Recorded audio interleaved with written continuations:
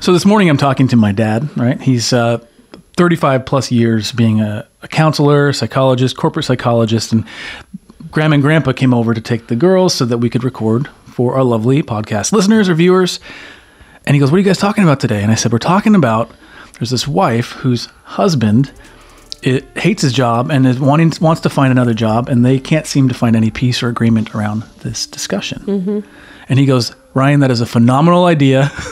And so I'm happy to say we're going to talk about that today, and we'll see you on the other side.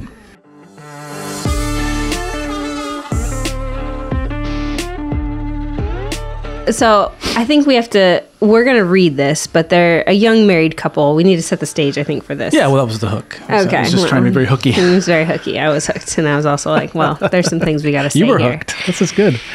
My dad was hooked. Your dad was hooked, yes. And again, he psychologist. had some opinions too, as well as I did. Yeah. So I'm going to try to be nice in this episode. Okay. Before Selena lets her spiciness show. The what was written into us. I often wish that we could just have our talks recorded. Just recorded. Because to me, sometimes they're better. No, not this one for me. This one was... well, that's why they're better, because they're so unpolished. Tame it back. Yeah.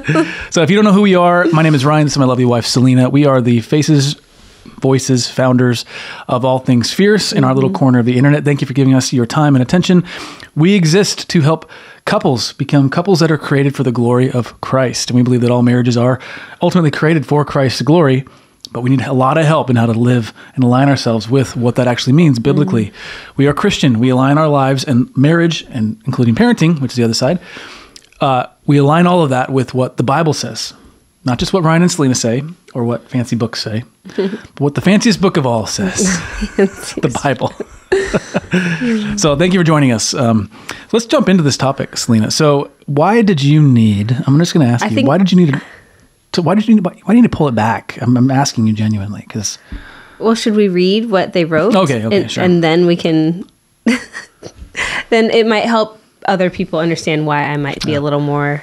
It's your good friend Anon that's written in this week. It's been very persistent, this anonymous, in case anybody needs to know that. We are a young married couple, 23 years old. My husband currently does not like the job he does, but he doesn't know what he wants to do. Anytime we talk about his job or what he wants to do, he says, "I'm being rude," quote unquote. When in reality, I'm just trying to be realistic that he can't quit the job he has without having something else lined up or not even know what he wants to do. How can I support him in his decisions, but still be realistic with him? It always turns into an argument. We're so young, and we want to buy a house and have kids soon, and I just want to be prepared for the future. So, lots of questions happening. Also, they're young. We're in our 40s now, almost. Hey, I just turned 40. Slow your roll, Frederick. He's going to be 40 in like a few months. Like 2 months. He's practically 40. I'm a man in my 30s. Anyways. Late 30s. Dating a woman in her 40s. I can tell you, age has done you well. Thank wife. you. So, young couple. Just move right on from that. Young couple that's married. They're probably about 23 years old. The husband is in a job he doesn't like. I think many of us have been there. There's some particulars I think that we have to draw out from this without knowing, he is the husband, and as like believers and followers of Christ, we believe that the husband is supposed to be the main provider for the family. And so, she's asking, "Do you have something else lined up?" And he's like, "Don't be rude." That's what it seems like. Yeah. And she even says, like, how can I support him in his decisions? And that's, to me, that was something key, like his decisions. Well, his decisions about a job are not just his decisions alone. You are one now. And so there's some unity like that needs to be discussed. So yeah, how can she be supportive? How can she approach this type of conversation? And I think this can go either way, but I mean, in particular with the husband, that was kind of my rub, because we've just experienced a lot of husbands that have kind of, they don't like what they're doing, but they don't know what they want to do, as if your destiny is like out there somewhere, the unattainable. And there's things, and so they're just kind of like, it's like they're and I'm not saying this person is, but they just kind of usurp and they just give up and they just like, I don't want to do this, so I'm just not going to. And like, don't talk to me, wife, about this, or you don't understand. It feels like there's just always these walls. It just feels really selfish, if I'm going to be honest. It feels really selfish, and that's what your dad said, actually. That oftentimes, like, it appears younger married couples have a lot of selfishness to deal with. Always, yeah. And not that we're out of the woods, because we're making some very much have selfish issues that we need to deal with. You do, yeah, you do. Nice. No,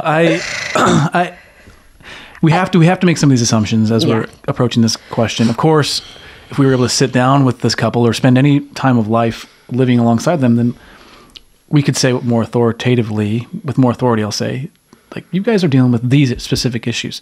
So I think we have to kind of tackle this question generally. Right. And so to do that, I just kind of want to walk through some of the underlying premises that are kind of embedded within this question. And as we go, I'm hoping that we'll just uncover some of the big biblical truths and how they bear their weight on the various underlying premises. In other words, when something is assumed to be true, then we need to question, is that thing actually true? That's a premise. Or is it a false premise? And so as we go through this, we're going to do that kind of line by line. So I think there's, let's see, how many do I have of these? I think there's like 5 or 6 premises to go through here. Number them. I didn't number them. I got to use numbered lists, not bulleted lists. Okay, so the first underlying premise is, and Selena touched on it, is that it's good and right for a man to work and to provide for his family. Well, and I think that I just want to say too, and this might rub people the wrong way, but if you're married, then you've already said that you've already committed to working and to providing for your family. If you can't do that, then maybe you should slow down the roll on getting married if you're not ready to be providing and stepping into that role as a man. Am I right? Yes, I think. Not that you're going to know exactly what you're going to do the rest of your life, but you need to be ready to put your hand to the plow, whatever that is that the Lord generally puts speaking, in your yes. hand. Yes, and as a young man, that's one of the pieces of the puzzle, the costs that you have to count before you ask this woman to marry you. And that's not what he's providing. Yes, he just doesn't like where he doesn't like his job. And we'll talk about, like, okay, should we like our job? We're going to talk about that later. But first, we just want to establish that it is good and right for a husband to work and provide for his family. We'll look at 1 Timothy 5:8 says this, "But if anyone does not provide for his relatives, and especially for members of his own household, he has denied the faith and is worse than an unbeliever." So, there's a pretty strong biblical imperative here for men specifically they're ultimately the head and the responsible party when it comes to provision for not just the wife, but for the entire household. Right. But we're talking about the husband-wife dynamic here. There's also one more premise that I didn't put in the list, but it's this idea that you need to buy a house to start a family, but we can hold that off. So do you have any thoughts on that? I mean, I don't know. I think it is good and right for a man to provide for his family. Absolutely. I'm 100% behind that. When we got married, we both had careers or jobs. I would say jobs. We were still in college, so we both had jobs that we were working. We were working to, provide for our daily life and to be able to just live and exist and be independent and autonomous from our parents. Yeah, I remember when we got engaged, I worked as a janitor. No, I was working as a landscaper at a church. It's a fairly big enough church to have a kid working as a landscaper there, and as a miscellaneous maintenance guy. And I also worked as a dishwasher. Yeah, because I wasn't making enough, and I was like, I had to provide for my wife or my fiance. Yeah. Anyway, ended up being a janitor for 2 years. That was important to us, and we and we also didn't want to take on a bunch of extra debt. Yeah. And so we decided to buckle down and work hard for a few years. Guys, there's no shame in having a job that pays the bills, right? There's no shame in that. And I know we're going to talk about enjoying it versus... There's only shame to be had in laziness. Yeah. And we'll talk about that a little bit later. Okay, so that's the first premise. It's good and right for a man to work. Second premise, I want to ask you about this. It's good and right for a woman, for a wife, to want to be provided for. I think it is good it's a good expectation for a wife to depend on her husband to provide for their family. And I'm not saying I don't depend on Ryan to, pay all my credit card bills and just do, I can just spend and do whatever we want. Well, I certainly pay whatever. Our credit card bill. We don't have. We have a work credit card that. It's I don't depend on him to satisfy all my pleasures, right? And everything that every whim and whatever I want. I depend on him to provide food and shelter for our family. I depend on him to make sure that we have gas in the car and that we have a car that runs, things that I know and expect him to be able to do. Can I do those things as well? Sure. So, here we are. So a husband should not be looking at this saying like, hey, like you want your own money to spend, like you get your own job, right? Or like you got to pay your half. Like we've talked about this in the past. This is a roommate contractual. We're not roommates. Yeah. We're one. Okay. And as a husband, I have taken responsibility for you in a unique way. Various ways. Yeah. And so, yeah, it's good and right for a wife to want that. Now here's the third premise. Maybe we should jump to the, we'll stay in the order I have them here, even though they're not bulleted or they're not numbered. So the third premise is this: a man's job should be enjoyable. And if it's not, he should seek other employment. Now we're talking about marriage, but we're talking about how a couple processes through a job that is not ideal. Right. Now, when you say you don't like your job, it's okay. There's all kinds of conversations to be had about why do you not like your job? Okay.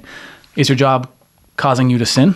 I mean, that's a legitimate question. If that's the case, then absolutely get out of your job. Trust the Lord to provide for you. God's not going to want you to stay somewhere that is causing you to sin. I'm thinking of, I don't know, a situation where that could be the case.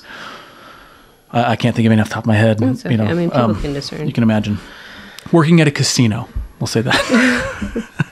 As a craps dealer, if that's even a thing. So, that's one instance where you'd want to get out of your job because it's not enjoyable, right? Or if a job is causing you to, neglect your family. Right.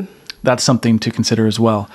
But let's take all those extra examples off the table and say, I just don't like my job because I hate washing dishes. Or I don't like my job because I hate, crunching numbers or whatever the job is. Or I don't like being out in the cold when it's early in the morning and I have to sit there and, do construction, or not sit and do construction, but you get the idea. The work construction. Right. And so to answer this question, we have to talk about the premise of work, okay? Work is good, right? When God put Adam and Eve in the garden, he said, work the land, basically. Yeah. Subdue the earth. Have dominion over it. That was a good thing. It's not like they were sitting in the Garden of Eden and just sipping mimosas and, sitting back and lounging in their chair, and that was it. Right. They were working the land. So work is good, but then the whole fall thing happened. Okay, and work all of a sudden was not so good. Let's read Genesis 3, starting in verse 17. It says this: And to Adam he said, because you have listened to the voice of your wife and have eaten of the tree which I commanded you, you shall not eat of it. Cursed is the ground because of you. In pain you shall eat of in pain you shall eat of it all the days of your life. Thorns and thistles it shall bring forth for you, and you shall eat the plants of the field. By the sweat of your face you shall eat bread till you return to the ground, for out of it you were taken, for you are dust, and to dust you shall return. Okay, so that's the whole fall thing, all right? So it's kind of built into a fallen creation that work is not always going to be fun. That it's going to be by toil, it's going to be by persistence and the sweat of our brow that we bring forth the produce of the earth. Now, you may not be a farmer, you may not be making bread with your hands, but you're doing something that's going to bring that sort of provision. Yeah. And so, again, if we're seeking a job purely for its enjoyment, then that job doesn't exist, like this side of heaven. There's nothing that we can do that we will wake up every day always being excited about and ready to do. Right. Because it's just not perfect. Work is not perfect, and we are not perfect. Yeah. Now, does that mean you double down on a job you hate? Well, no. It just means that understand that jobs aren't always great. And if you dislike the job, okay, why do you dislike it? If the reasons you dislike it are legitimate, then begin to make a strategy to find another job, but don't just quit cold turkey. Well, and I think doing that with your wife, right? Doing that with your spouse is one of the most important things they can do, is having those conversations of, hey, I mean, I was in a job, I was a marketing manager for an engineering firm, and I had a boss who was pretty intense about things. I don't know. He was a jerk. Yeah, he was not great.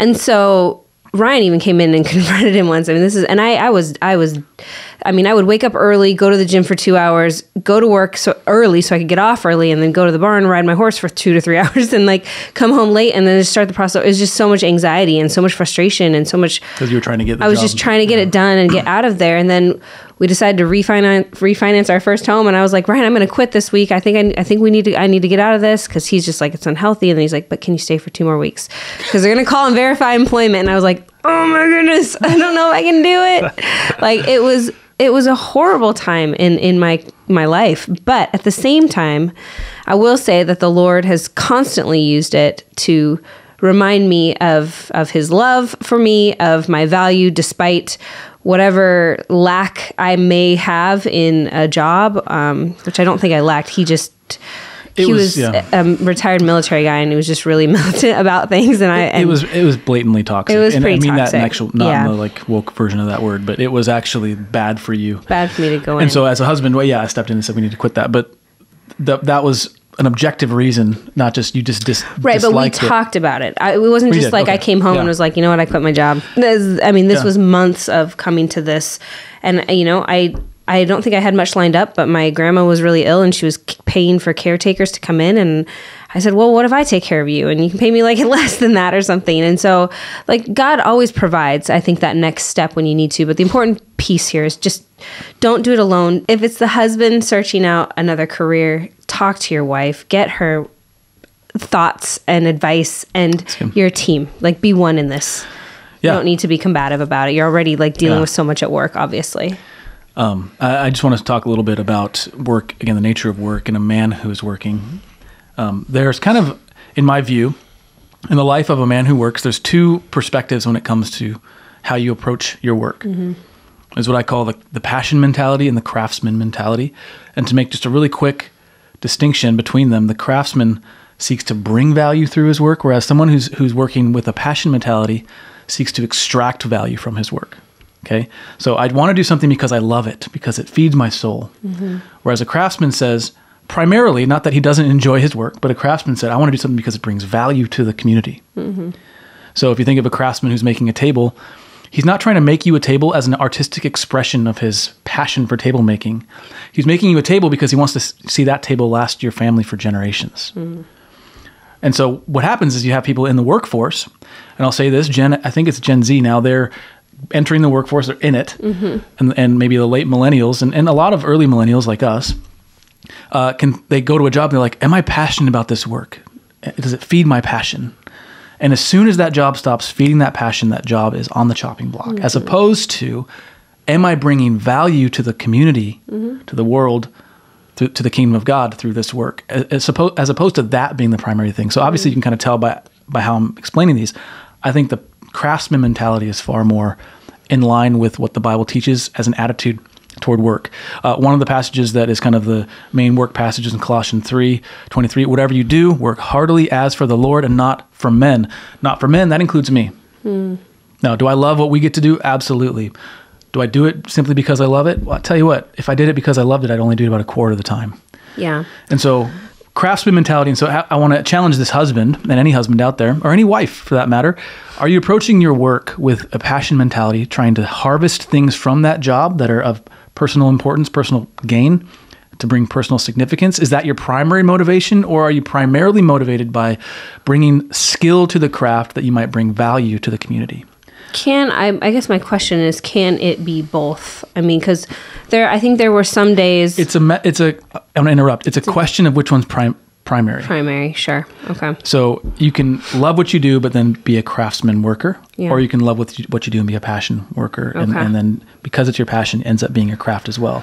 I'm saying that there's a primary motivation somewhere in there. Right. And I also want to speak to this too, because again, like I said, like it's your destiny, your dream job. Again, if you're trying to harvest something out of it, it's not out there. Like there's no, sorry to burst anybody's bubble, but like when we were young, I was like, oh yeah, we're going to do these big things and I can't wait to do this. Yeah, that's good. And we had to go through, you have to go through the steps of just kind of, okay, we were a janitor and a barista for a few years in our early in our marriage, and then we started kind of spreading our wings into other things. And he worked for the state, and I worked for an engineering firm, and we kind of spread our wings a little bit more. And it just kind of was one step in front of the other, but it wasn't without prayer. It wasn't without wisdom. It wasn't without community, like seeking wisdom and from our community and our families, people that were ahead of us. And again, having this mentality of like, we want to steward these jobs well, even when we don't enjoy them, even and especially when we don't enjoy them, right? How can I still be a light in a dark place? How can I still be there for someone, or, show up 1,000% when I just don't want to? Well, and I would argue that part of, even if you're in a job at a young age, it's more likely you'll be in a less enjoyable job because you're a grunt. You're at the bottom of the totem pole. Right. You have to start earning your way up to the more enjoyable. And that's good because... Well, but the part of the craft then is, this is a means by which I'm adding value to my family. Right. I'm providing. And I'm going to do the best I can at the workplace, but I'm also going to do it regardless of how I feel, because this is what I do as a man seeking to provide for my family. Amen. Okay, so we're going to move through the last few of these fairly quickly. Another premise embedded in this question is a wife should support every decision a husband makes. Now, I know that the author didn't come out and say that, but she did say this: how can I support him in his decisions, but still be realistic with him? Yeah. And so in that or how and then but statement that she's making, she wants to support him, sees the importance of that, but then also sees the importance of being realistic. And so this kind of outlines, should a wife be supportive all the time? And the answer is just no. Some decisions are just downright foolish. And a wife who supports her husband making foolish decisions is herself a fool. Right. We're called and to be helpers, relegating her helper responsibility. Yeah. And so some decisions are foolish, but a wife should support her husband in wise and godly decisions. Now, what if a decision is unclear? Right. How do you know if it's a wise or godly decision? Well, and how we have to read our Bibles, and we have to discern, and we have to pray. Well, and we have to communicate with one another. We can't be saying, well, it's just rude when you ask me those things. No, we'll get to that part, yeah. This is not, okay.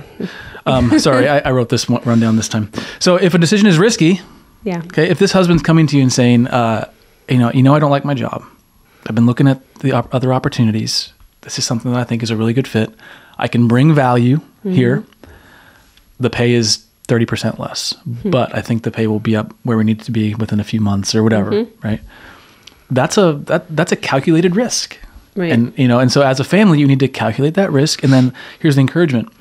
Once you pull the trigger on that, if you do, don't throw it in his face if it fails. Don't look back and throw it in his face. You're taking the step together. So don't say, yeah, I approve. And then if it doesn't materialize, then you both jump throw in. It in his face 6 months down the line, and now you've furthered the division. Both jump in. It's not one of you got 1 foot in and the other's got two. You're together. In that sense, I think a wife should be recklessly supportive of her husband in a really good way, and it's in agreement.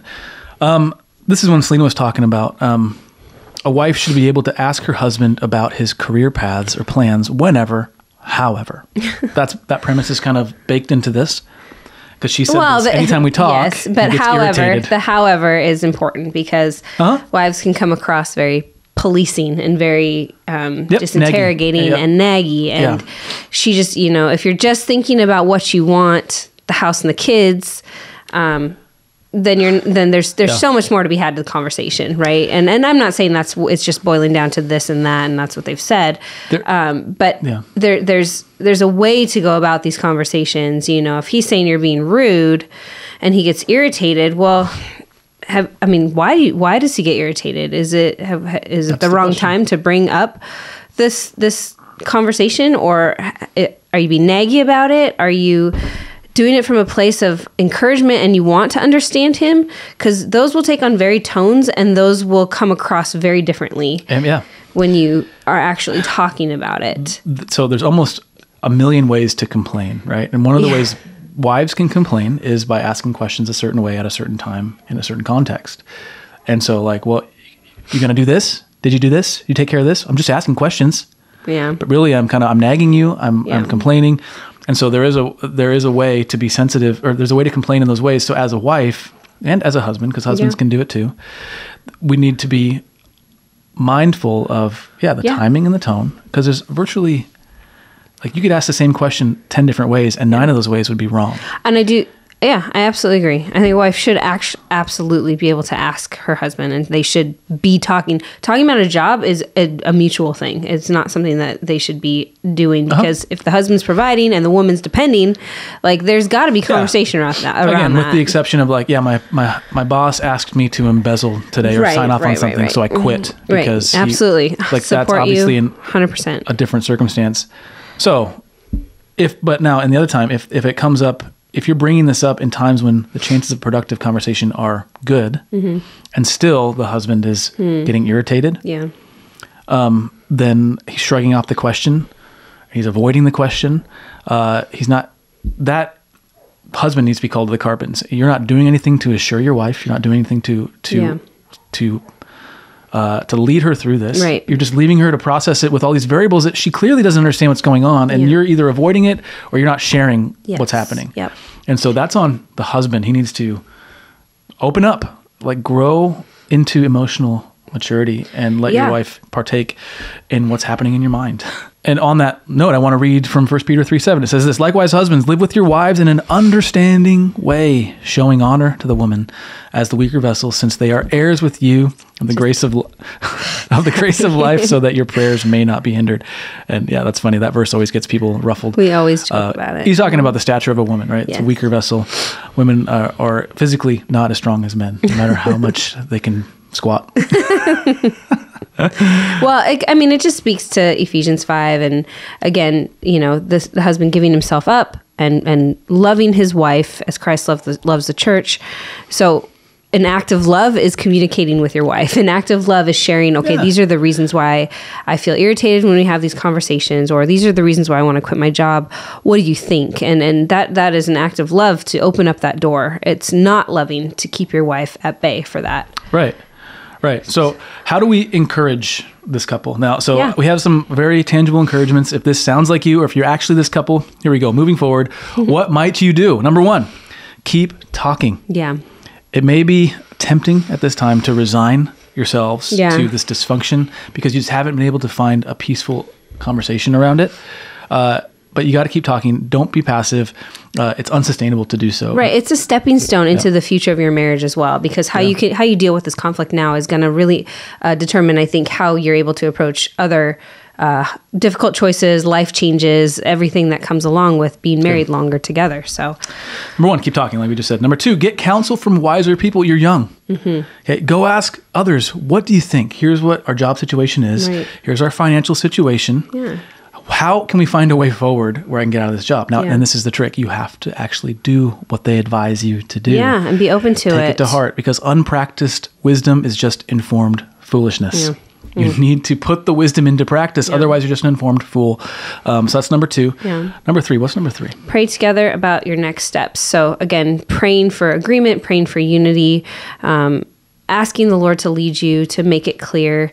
Of course, he's not going to lead you with a cloud of smoke and, fire by day like he did the Israelites through the desert, right? But I think we can genuinely both say that when we decided to take a step in a different direction in terms of our jobs or career, and we sought wisdom, we kept talking, we prayed together, the Lord was clear in answering and directing our steps. And so I think that praying, expecting, asking, petitioning. And even when you don't know the clear route forward, stay faithful. Yes. And oftentimes, God, I'm going to amend what you said, because God hasn't always been really clear with us, but he's led us. In hindsight, we thought, he was leading us the whole time. And I could have never made those decisions unless God was just kind of leading us with a carrot on a stick, is what it felt like. Yes. We thought we were going for it's reason okay to A. have carrots. We arrived for reason B. Yes. And stayed God for reason B. Yes. Amen. Yes. And so keep talking. Yeah. Get wisdom, get counsel, pray together. This one is huge and irreplaceable. Read the Bible in context together. No other books. Yeah. No other book. The Bible. Yeah. Read it in context together as much as you can. Yeah. And the reason I'm saying this is because this is where we start to get wisdom. If you're a young couple, I wish someone would have come up alongside us at year 3 of our marriage, because we got married in 20, year 3, and said, read your Bible every year together. Yeah. This far in, we would have read our Bibles together almost over 24 times. Right. We've read our Bibles, but just not together usually. Right. We'll talk about what different readings we've been doing, but we're actually going through the Bible, a reading plan together. Right. And so the wisdom that comes from that is you can't find it anywhere else in any other book. So read the Bible together. Yep. And the final step is this, is when God leads, because he will, trust him and obey him.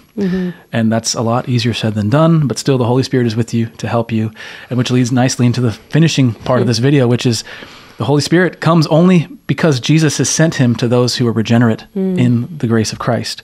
So I think we oftentimes as believers, we take for granted the peace and the joy and the fortitude that the Holy Spirit gives us in the daily ups and downs of life. And so if you're not in Christ, if you don't know who Jesus is, if you haven't said to him, you are my Savior, I need you, we want to give you that opportunity, because the reality is this, we're all sinners in need of grace. And the other reality is greater, is that Jesus died for sinners so that he might give them grace. So if you want to be in the family of Christ, you want to be in the family of God, we want to invite you to check out this website, thenewsisgood.com. There's information there and steps you can take down that path. Let's pray. Father God, I pray for this couple. I pray for other couples that are dealing with this, maybe a similar situation, trying to figure out how to transition from one job to another. I pray that you'd give them otherworldly wisdom. I pray that this episode gave them just something to grab onto, something to help them take the next step down that path. I also pray for couples that are just struggling in general. They can't seem to find peace in the home. They can't seem to find health in how their intimate lives or in their communication, or maybe their finances are a mess. Lord, strengthen them, give them hope, and Lord, give them wisdom. You've not called us into salvation that you might abandon us on the road, but you will take us all the way there. So we trust that you will do it. We ask that you do it in our lives. In your name, amen. Amen. Thanks for joining us. If you are still here, that means you're probably enjoying this content. We want to invite you to be a part of our tight-knit Patreon community. If that community is one of the reasons we're still here, because the last 2 years have not been easy on the whole economic front, but our patrons have been the bulwark that have shielded us from the storms of the economy. So go to fiercemarriage.com/partner, and there will be some details there. We'd be honored to have your partnership. That said, this episode of Fierce Marriages, we'll see you again in 7 days. Until next time, stay fierce.